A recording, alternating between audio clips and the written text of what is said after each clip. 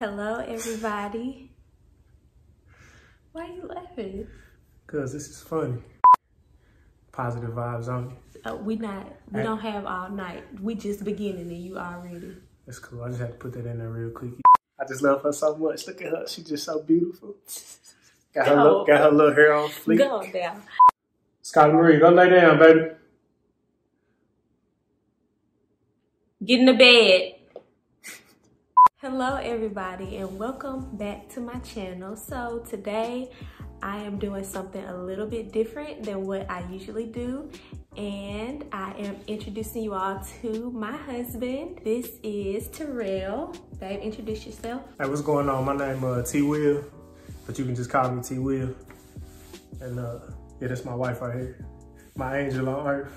So I'm doing something I don't normally do. I'm letting you all in just a little bit, get to know Desiree just a little bit better. And the closest person to me would be him. So today we're actually going to be filming the husband tag. And if you don't know what that is, I'm going to be asking my husband a series of questions, and he does not know what those questions are, and he has to answer honestly, of course. Yeah, I'm an honest guy, you dig what I'm saying? So if you're interested in getting to know us just a little bit better, then keep on watching. So the first, she's about to ask me all these random questions. They're very random. Yeah, that's cool. Get ready. I'm with all that. All right. Yeah. The first question, when did we meet? We first met, I was out eating by myself. I do a lot of things by myself. It's very peaceful, confident in who I am. You did what I'm saying. So we was out eating, and we just so happened to be at the same establishment at the same time. Two of her best friends I went to college with at the University of Arkansas in Fayetteville.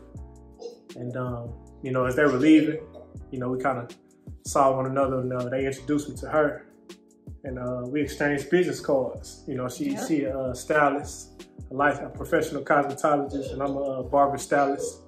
So with that, you know, that created some common ground. If I can remember right, my meal was on point too. And so was Desiree. But you didn't even, we wasn't checking for each other. It's cool. At that point in time. Yeah, but it was all guys' timing up. So, you know, a few years later, we married with a couple kids. Yes. So but she right though, at that time I was cooling, like I was just on my grind. I was focusing on you know, just continue to build and grow spiritually, financially, and just my business state of mind. I was locked in, so I really wasn't digging or too much worried about too many females at the time. Just focused on me, self-growth. And we were both on the same wave at that point in time. So although we met each other and exchanged business cards simply because we're in the same industry, nothing more, nothing less, we were not just right off the bat interested in one another. Yeah, but it seemed like after that day though, we just kind of kept crossing paths and stuff. So like I said, one thing led to another, and here we are. Yeah, got me a good thing. Show you right. What was your first opinion of me? Off top, you know, I've been around the world, man. I done networked and met many people. So I just feel like that you were very much of a woman. You were a real black queen. So that was like my first opinion of you, my first perspective. You know, once we really got to talking, and our first real conversation. I said she got a level head on her shoulders, and you know, she knows what she want out of life and what she expect out of life. So that made me respect you even more, just to realize and recognize that you you know, you was really organized and you know, had your stuff together. So. Indeed. Yeah, real black queen, you did. Cause you gotta come correct, you know what I'm saying, messing with T Will, like. But that's a whole nother story. And she did that. That's why I married her. Let me see. That's why I put that little ring on her finger. You're a mess. When did you know I was the one? I'd say when we first started talking, like right before we started dating. I noticed stuff around your apartment, and it gave me a better understanding for who you are and what you stand for. And you had, you know, your Bible and your journals, you know, around And I noticed that you talked about God a lot. So just having that common ground, having Jesus, in the middle of the relationship, I know how important that is for, a young couple, oldest couples, all couples. All the couples, all the friendships, all the relationships. Yeah, you gotta have that solid rock. So absolutely. That was like the most appealing and attractive thing to me, just, your relationship with God and just how much you love Jesus. And not only, you talk about it, but you walk the walk too. So, you gotta have application, with the stuff you learning and, putting on. So, yeah. Very good. Yeah, when I get to ask some questions.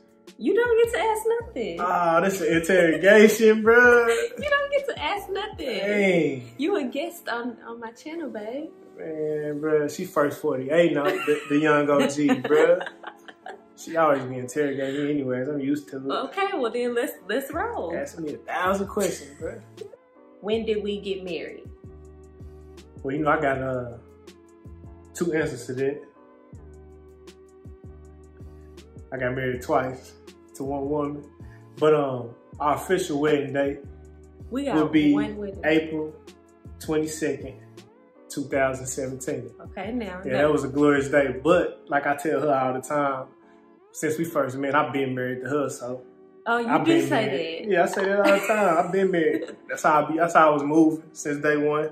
And I say, you know what I'm saying? We were not married until April 22nd, 2017. Man, when a man know, he know. I've been married. No, we was married. I've been locked in. We got married when we stood in front of God and our family and friends and took those vows. That's when we were married, okay? Before that, that was dating. Like I said, I've been married. How did you propose? It was like a movie. It was like a movie. On the slick. And that wasn't even playing, but I put a lot of thought into it. First off, I made the investment. I had to go get that ring.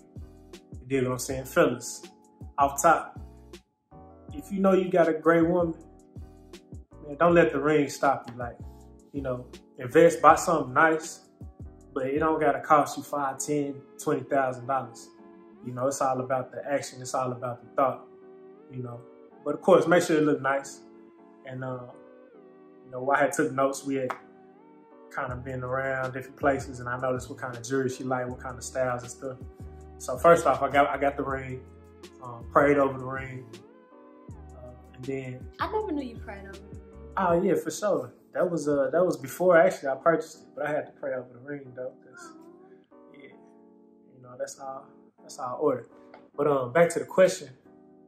It was like a rainy night, man. We was out downtown Little Rock walking around, and we had just finished up with a day night, and they had the bridge down there. Day. Yeah, Valentine's Day. Mm-hmm. So they got the bridge down there. We took a walk on the bridge, and it was perfect because it was like nobody on the bridge.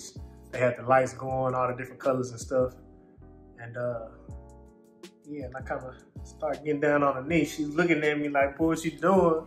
She thought I was playing, but I was serious about my move of making Desiree Miss Williams. So I got down on the knee, said a couple good words, nice words, and popped the question. And he said yes. I said yes. But you missed a bunch of stuff in this story, though. I mean, that's cool. But I know that we prayed too once we did pray.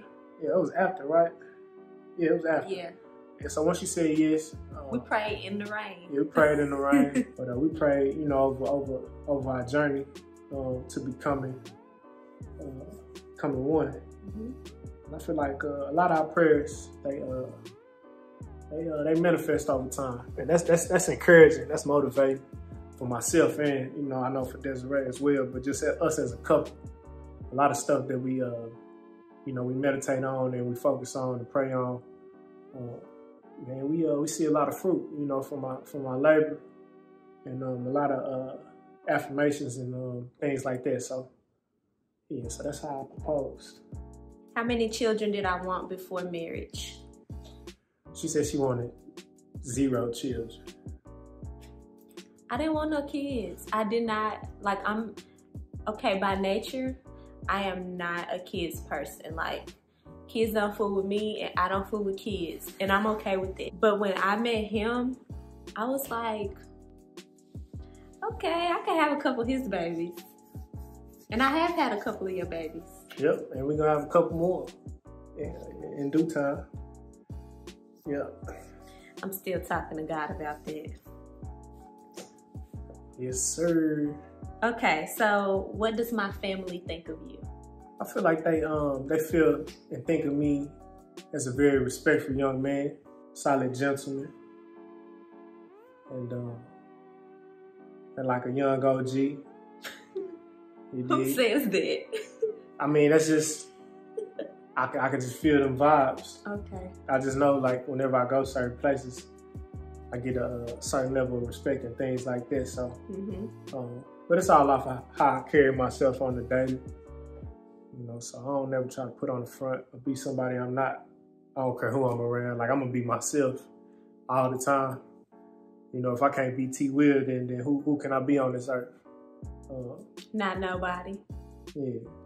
So they love you. My family loves him so much. Like, everybody. Probably more than me sometimes. She capping, bro. No, but that's love though.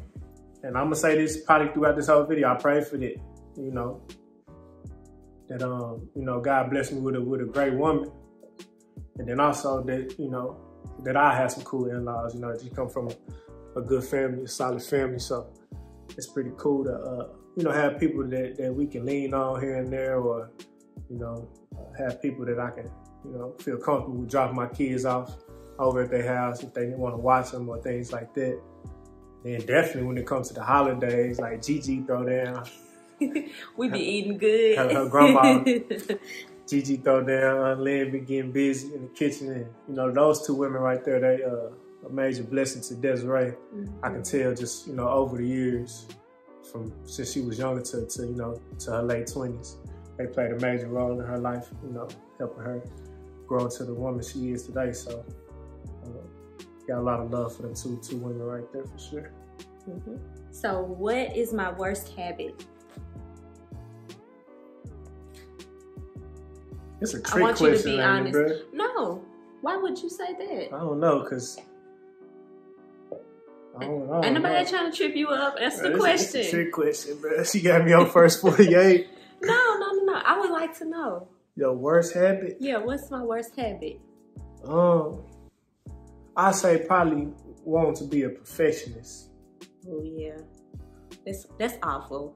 I want to stop doing that. Yeah, she like to try to just, you know, I'm guilty of that at times, but she overload with it. She OD with it at times, and I be wanting my wife to have peace of mind. So, you know, we can strive for perfection, but we ain't gonna never be perfect though.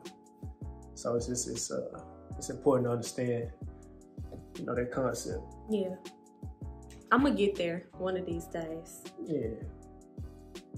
I gotta wait on the perfect time though. Okay, so what is my best habit? I know you just running through the list of all the great things about me. It is pretty tough. These are, I should have like some multiple choice type answers, like all of the above or something. But your best habit would probably be, you're very clean. You know, she like to clean up a lot. And, you know, keep the house clean, keep everything clean, the room. Got good hygiene, be smelling good, she be smelling good. Yeah, just you very clean, and I respect it, and I love that about you, because you know I'm a clean person as well. So next question: who wears the pants in a relationship? It's the question.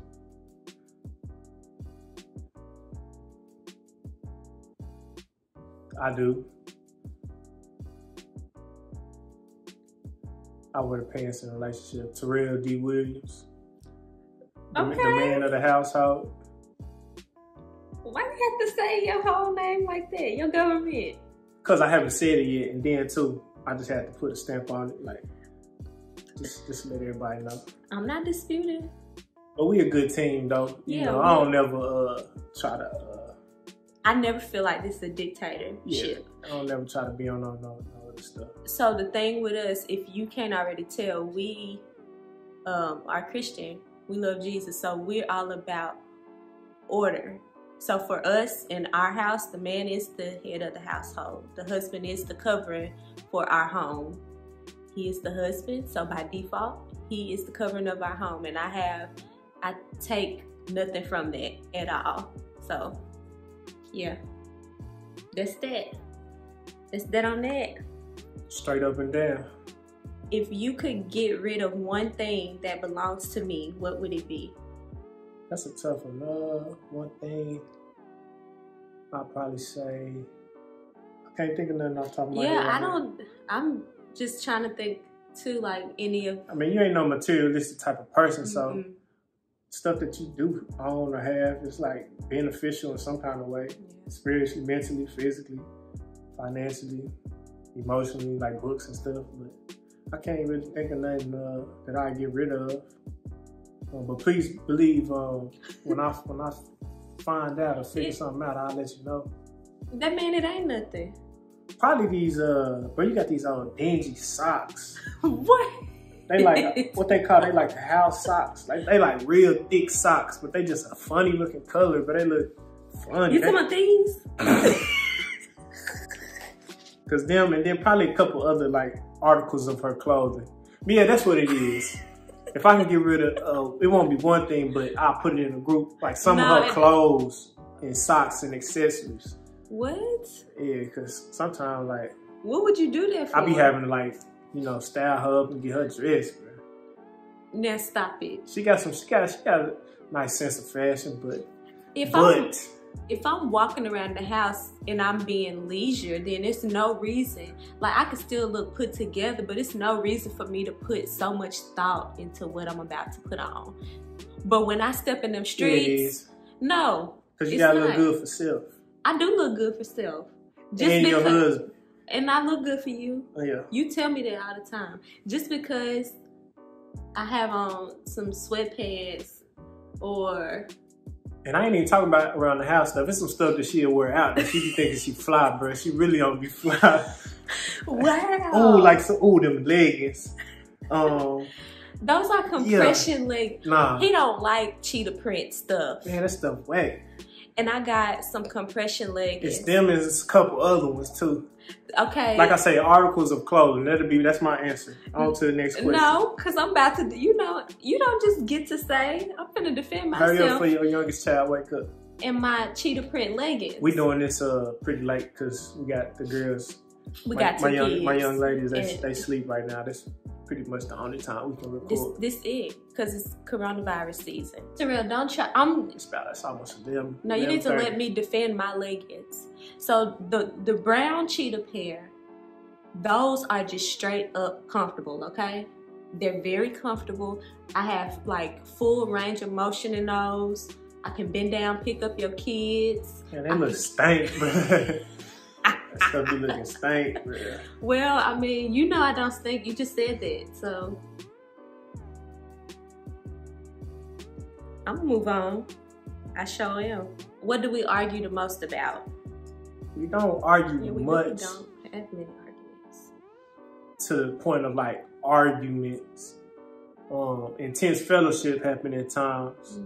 Or we just be on some plan, trying to get our point across type of stuff. But I say W. Something because I don't argue at all. Like I ain't got time for this. It's positive vibes on it. But if we do have some type of conflict or something, I say it got to do with just the way things are perceived through conversation. So communication at times. Yeah. Like the lack of communication, I say. I won't even say that it's lack. It's just. Yeah, it ain't the lack of communication. Because we come from two opposite worlds. Yeah, I'm very analytical, and he just cut and dry to the point. And so those two can clash sometimes because I am overanalyzing a lot of the things he says to me, and he just be boosting sometimes. No, I don't be boosting because it's valid, because it is. It's my perception. Right remember? on. Yeah, that's your perception, your truth. My She truth. say that all the time. That's my truth. Because it is. But I say, just if we do have some type of conflict or little argument or something, it'll be not off of what was said, but how it was said. But then once we get on the same page, you'd be like, oh, that's what you was meaning. And then, oh, that's what you was meaning. And then we really was on the same page all along. But we just night and day. We two different type of people. You know, hot and cold. Yes. But they say opposites attract. Who is more affectionate? Desiree Williams. I am. You're learning though. Yeah, I'm getting there. You're doing a great job. Yeah, I'm getting there. You're getting it. You know, I'm a dog. I've been a dog for a long time. Just, and when I say dog, not nothing negative, but just my heart. Like I just really, don't nothing really faze me. Since I was young, ain't nothing really just bothered me or just got to me. So over time, they developed some type of aura to where, you know, to where I had to learn how to be more compassionate and affectionate and, you know, soft and gentle and things. And for instance, like growing up, like my pop's name was D-Rock. And since I was fresh out the womb, knee-high to a grasshopper, they called me T-Rock because I was just so solid. Like, you know, I just, nothing really bothered me mentally and physically. So just over time, you know, I just had to learn how to be more, as we've been married, just be more, you know, sensitive and affectionate in different ways. Cause I showed it, but maybe not how she received it at times. What is something I enjoy doing with you? Everything. I really do. Yeah. We can be doing anything. It really don't matter. Yeah, we have a lot of fun. Yeah, if we together, we cool. I mean, it don't take too much of nothing. You know, we live our lives. We don't get caught up in, you know, other people's relationship goals and stuff like that. You know, we do what make us happy. Sometimes that's just going to the park or sitting down in the car, or, you know, taking a ride or something. I have done things I have never even thought about doing, you know, since being married to him. I was on the back of a four-wheeler. That's normal. I'm a country boy to the heart. I grew up in the city, but man, I be with all that country life. I ride horses and everything. Rodeos and all that. Dirt bikes, four-wheelers, fishing. I was picking dirt. Hunting. I be with all that. I was picking mud out of my fro. She all right. I was all right. It was a lot of fun, but I'm just saying that I was like, what is going on? Yeah, she do a great job of that too. I will say, you know, she, just as much as, you know, I'm learning from her, she learning from me. And we starting to get out of our comfort zone to you know, help one another grow in different ways. So I will say that she do a good job of adjusting to my lifestyle, how I like to live and things like that, as far as just, you know, being an outdoorsman, you know, being out in nature. She real clean and she don't like to get dirty, and they be driving me sometimes, bro. Hey, but it's cool because like both of my daughters, they just like, they don't know nothing bother them either. So she outnumbered 3-1 right now, as far as just yeah, they love animals. As far as just bugs. that country lifestyle. I got some cowgirls and I'm a country boy to the heart. So yeah, them your kids. Who is the funny one? I'm funny because I say me. I say that too. Cause I just like to laugh. I like to, you know, I like to joke. Cause you gotta laugh in life. You know, you can't take life too serious. You know, still be locked in and focused, but you know, you gotta laugh and smile in life because, you know, we only got one life to live, so you gotta enjoy it. He makes me laugh all the time. Yeah, I be doing some funny stuff. Even when I'm mad, sometimes. If he can say something and they be letting me know she really don't be mad at me. No, I be mad. The stuff just be funny. It's hard to hold my laughs in. I have a hard time doing that. If I catch her smirking and laughing at something, bro, it's because mad. It's funny. It's not. No, I'm going back to being mad. I'm just laughing at what you said in the moment. And then my second part of the answer is she funny and she don't be trying to be funny. Yeah, you always say that. She just You goofy at times and stuff, but you doing some silly stuff.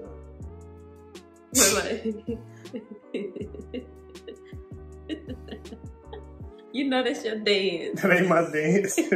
That's your dance. Who is more outgoing? I saw the answer about 1,000 questions. It's okay. It's okay. Who's more outgoing? I say myself.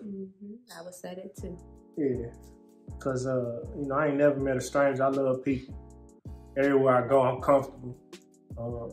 It don't matter what city, what state. If I'm in the suburbs or the hood, it don't matter who I'm around, millionaires or some of the OGs.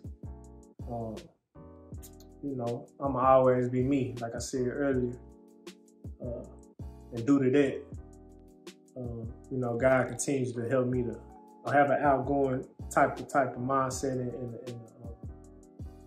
and a free spirit, so to speak. So. Very outgoing. He will have a 15-minute conversation with the Walmart cashier about the weather.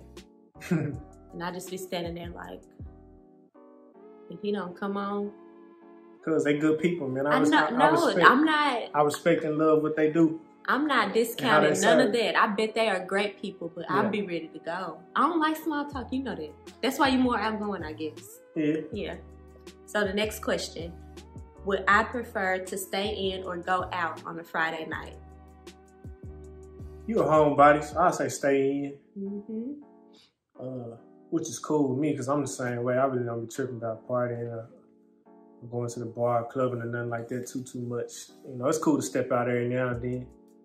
Just the people watching, you know, catch a vibe. But with Desiree, I respect just how much of a homebody she is. I always tell her all the time, you a good, wholesome woman.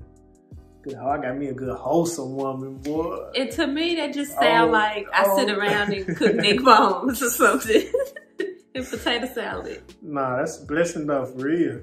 I pray for that too.